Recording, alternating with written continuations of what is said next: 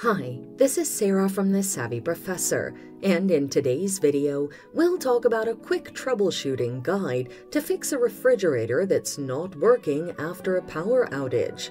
Watch until the end of the video to learn more. Examine and switch the circuit breaker. During the power outage process, the circuit breaker may flip.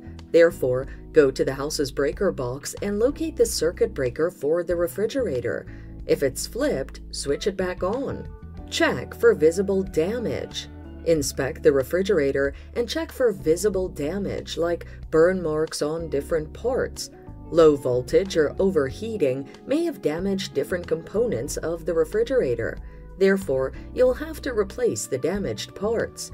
Check the power supply. Ensure the refrigerator is well plugged into the power source. If the power outlet and extension cords were damaged by the power outage, use a different outlet and extension cords. So that's it. Troubleshooting a refrigerator that's not working after a power outage is just that easy. Thanks for watching. Till next time.